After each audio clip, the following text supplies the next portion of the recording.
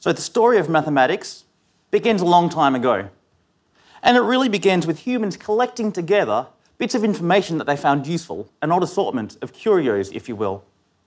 Now, as the curiosity and natural inquisitive nature of humans took over, this wealth of knowledge began to grow and take shape. A pivotal time in the history of mathematics, and indeed the sciences, was when Euclid arrived. This was about 300 BC, and Euclid today is famous for writing a series of 13 books, which we know as the Elements. In these 13 books, he collects together a large proportion of the amount of knowledge in mathematics at the time. You could think of the Elements as the Wikipedia for ancient Greek mathematics. Now, these have been arguably called the most successful and influential textbooks of all history. In fact, they're estimated to be the most published book apart from the Bible. Now, it's not actually what is true in mathematics that we learn from Euclid, but why something is true in mathematics. You see, let me explain it in this way. Let's say I give you a maths problem, and I know you didn't come here for that, but say you wanted to show that a triangle with 3 equal side lengths also has 3 equal angles. How would you do it? Well, we mathematicians usually take a complicated statement like that and try to break it down into smaller pieces. Those smaller pieces are then reconstructed using logic to explain the more complicated fact. But this begs the question, how do you know that those smaller facts are actually true? Well, you repeat the process. You say, can I break those smaller pieces into simpler pieces still? But where does it all end? How do we know that we're not caught in some infinite regress of just ever-increasingly simple facts? And if that's all we mathematicians did, just look at simpler and simpler facts, then it would be a pretty boring game. And let me tell you, mathematics is interesting. I hope you'll agree. Okay, so what Euclid did was to turn the whole game of mathematics on its head. He said, instead of taking a complicated fact and trying to break it down, let's start from the bottom. Let's use the reductionist approach. He enunciated some basic building blocks, some very, very simple facts in mathematics, from which he would then try and deduce everything that was known at the time. In the world of geometry, Euclid started off with 5 of these basic facts, which he called axioms. I call them Euclid's Pencilcase. Here's a picture of 4 of them. And these are so basic, they're irrefutable essentially. Everyone has to agree that they're true. And if you agree with Euclid's axioms, then you must necessarily agree with everything Euclid deduces. So the first axiom is very simple. It says that Euclid said, I have a ruler. If you give me 2 points, I can join them by a line segment. Okay, there's not much happening there. The next axiom is that, well, not only do I have a ruler, I've got a longer ruler. If you give me 2 points, not only can I join them, I can extend that line in both directions.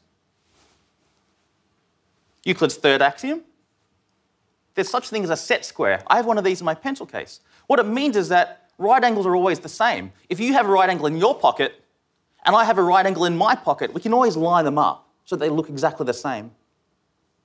And the fourth axiom just says that we can draw circles. Give me some centre and some radius, and I can swing that compass around and draw a circle. Where things start to get more complicated is when it comes to Euclid's 5th axiom. This is called the parallel postulate. And it's complicated because it doesn't correspond to something you carry around in your pencil case. What Euclid said is that if you give Euclid a line and some point, he said that he can always find a line through that point parallel to the original that doesn't touch the original. So, mathematicians observed then, and I think you'll observe now, that this 5th axiom is actually much more complicated than the previous 4. In fact, mathematicians wondered, can we do away with it completely? Could we not include it in our list of atomic facts, in our list of axioms? And could we actually prove it from the other 4? So the challenge was set for mathematicians, and many mathematicians through the ages tried and failed to prove this complicated parallel postulate from the preceding 4 axioms. And it wasn't until the 19th century, over 2 millennia after the time of Euclid, that the puzzle was resolved. It turns out that we can't actually prove this complicated postulate from the other 4 axioms. And the general reason is as follows. Because Euclid's geometry is not the only game in town. There are many flavours or versions of geometry, and in some of them, this parallel postulate isn't true. And in fact, one flavour of this geometry should be very familiar to you. It's the geometry of the Earth, of the sphere. The parallel postulate doesn't hold here because parallel lines don't even exist. One way to think about it is that if you have two planes flying in straight lines over the Earth, then those flight paths are always going to cross sooner or later. So we even know now from Einstein's theory of general relativity that the space we inhabit, the universe, doesn't obey Euclid's rules. Even though, say, drawings that you might draw on a piece of paper, or architectural plans, or other geometric figures on our worldly scale appear Euclidean to us, physics dictates that on large scales or near massive objects, that's just not the case. So in some sense, we could say that Euclid was a little bit wrong, as amazing as he was. So I'd like to leave Euclid behind and jump to another period in mathematical history. Now, mathematical history is intricately tied to the history of the sciences. You can think of science as being this process of observing phenomena in nature, then measuring those phenomena and trying to explain what you see. It's a fundamental question to ask, how do you measure stuff? I'd like to break it down and think about a simpler question. How would we measure the area of Australia? So it turns out that mathematicians have actually not come a long way in terms of measurement. We do it the same way that you might have learnt in primary school. What you would do is you'd draw the map of Australia on a grid of squares and you'd start counting. Now, we all know Australia's not some pixelated country made up out of squares. There are inny bits and outy bits and wiggly bits. So you have to count parts of squares. But how much of that part do you count? So a way forward is to actually not try and get the exact area, but to think about estimating the area. How does this grid of squares help us? Well, we can get an underestimate. That's pretty easy. You just count those squares that lie completely within the map. On the other hand, you can always get an overestimate as well. Don't just count those squares that lie inside, but count those squares around the edges, which just touch the map.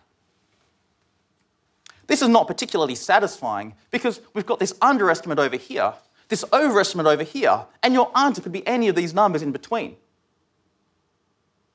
But what we do now is we just play the game again using a smaller grid of squares. What you'll find is that you'll get a better underestimate and a better overestimate, but still you haven't honed in on your answer. So what do? You play the game again and again and again, infinitely often, and sooner or later those over and underestimates will sandwich in the correct answer. Now, to a mathematician, this is thoroughly unsatisfying. Why, when you want to measure the area of a shape, do you need to do something infinitely often? Who's got that sort of time? So a way around it was proposed, a way to try and compare the area of two different shapes without using some infinite procedure came about. And the method is this. It's clear that for a shape, in terms of its area, a shape is always the sum of its parts. If you can cut it up into pieces, then the area of the original matches the sum of the areas of those little pieces. So if I give you two shapes, and you can cut one using scissors and rearrange those shapes to make the other, then those two shapes that you started with have to have the same area. Let's see an example. So this is just a square and an equilateral triangle of the same area. And you can see from this picture that the square can be cut into 4 pieces, which rearrange to make that triangle. And actually, it was proven by mathematicians that this is true for any two shapes you begin with the same area, as long as they're made out of straight edges. You can always cut one using straight lines into a bunch of puzzle pieces, rearrange them to get the other, thereby proving that they have the same area without resorting to some infinite procedure. It turns out that this mathematical theory of measurements has a lot of counterintuitive and rather amazing facts. So let me tell you about a couple more. You see, we could have, instead of asking for the area of Australia, asked for the length of its coastline. And if I asked you that question, I'm sure what you'd do is you'd pull out your phone and look it up on Wikipedia. And what you'd find is that the answer, according to Wikipedia, is 25,760 kilometres. That's all well and good. But actually, if you read Wikipedia a little bit more, it also says that the coastline of Australia has the length 66,530 kilometres. What's going on, Wikipedia? These two answers are completely disparate. So it turns out that measuring the coastline of a country is a much more mathematically subtle issue than you might at first suspect. Because it all comes down to the fact that these coastlines are incredibly wiggly. In mathematics, we'd say that they exhibit fractal behaviour. So, trying to measure the length of a coastline actually comes down to how you do it. If you use a shorter ruler, you'll pick up more of the wiggles in the coastline, and hence you'll get a longer answer. So I'd like to jump to another point in mathematical history. I'd like to tell you about another field of mathematics in particular. The field of mathematics is something that's very near and dear to my heart, what I do research in. It's called topology. And now you can think of topology as geometry's wacky cousin. Like geometry, topology studies shapes. But in topology, we play by a very different set of rules. You see, in topology, we're allowed to take a shape, and we're allowed to bend it, stretch it, squish it, flex it, squash it, and still consider it to be the same. So for instance, I could take a square and take a circle, and in the eyes of a topologist, these are exactly the same. The reason being that you take that square and you start padding in the corners, you start rounding it out, and sooner or later, you end up with a circle. In fact, I could have started with a triangle or a hexagon or something like that, and still ended up with a circle. So in the eyes of a topologist, squares, circles, triangles, these are all boring. We don't care about them so much. Where things start to get interesting is when you think about surfaces. To understand what a surface is, pretend you're this little ant and you're crawling around. And everywhere you crawl around, you notice you're surrounded by this little patch of land, just like I am right now. Well, what surface could you be on? Humans were confronted with this very same problem thousands of years ago. Humans realised that wherever you walked or sailed, you were always surrounded by this little patch of earth around you. And humans therefore decided, rather naively, that we're probably living on some infinite expanse of land that stretched us infinitely far in every direction.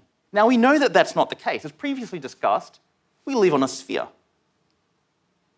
So if you're this little ant walking around, you might also be living on a sphere. But what other options are there?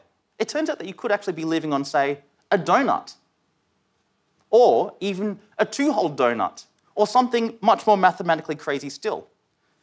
To give you more of the flavour of topology, I want to take you back many years to a computer game called Pac-Man. And some of you, I can see, are too young to know what this game is about. It's okay.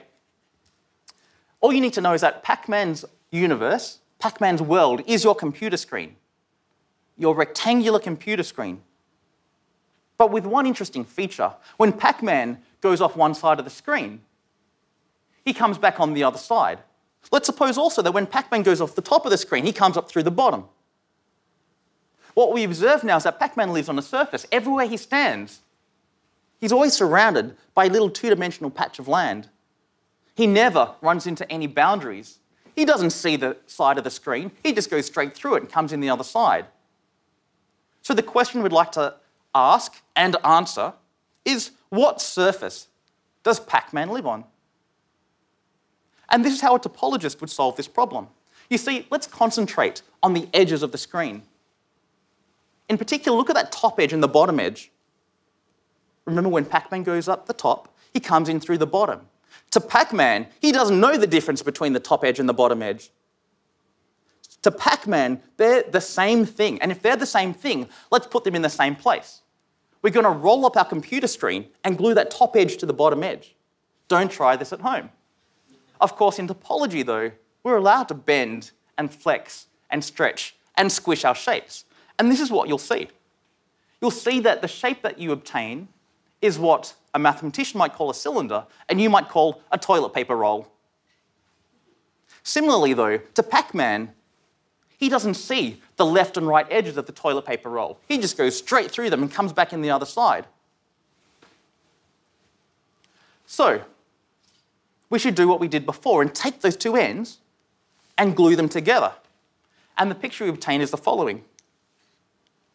You recognise this, of course, as the surface of a donut. And so, hopefully, if you learned something new today, you've learnt that Pac-Man lives on a donut. We're going to shift gears now. Surfaces, in some sense, are two-dimensional. An ant can walk around on them. Let's consider now an ant flying around in a spaceship. And let's suppose that our ant is in this universe where everywhere it's flying around, it notices this three-dimensional blob of space around it. In some sense, this is a three-dimensional analogue of a surface, and we mathematicians call these objects three manifolds. Now, the same questions remain. What sort of universe could an ant be living in? Naively, you might think that the universe then expands infinitely far in every direction. But that would be falling into the same trap as our human ancestors who thought that the world was flat. Because it could actually be that the universe that our ant lives in, indeed the universe that we live in, is much more complicated than that. It could be, just as you can sail around the Earth and come back to where you started, it could be that if you travelled far enough in a particular direction, you actually came back to Earth. It could be that the universe that we live in is actually a three-dimensional analogue of a sphere. Or indeed, we may be living in a three-dimensional analogue of a donut, or something much crazier still. Whereas physicists have yet to understand exactly the shape of the universe that we live in, though, mathematicians aren't so constrained by reality. In mathematics, we explore all of these universes, and this theory of three manifolds has continued with breakthroughs happening all the time to this day. So what we've seen today is a few different sections in the history of geometry. We learnt about Euclid, what he told us about mathematical truth. We've seen how the theory of measurement from the mathematical viewpoint can come up with quite thorny and counterintuitive issues. And we've seen how in mathematics we're allowed to change the rules, bend the rules, and bend our shapes. So these are just some key chapters in the story of geometry. The story of geometry plays a very important role in the story of mathematics more generally. And at least in my opinion, the story of mathematics plays a crucial role in the greater story of humankind's quest for knowledge. Thank you.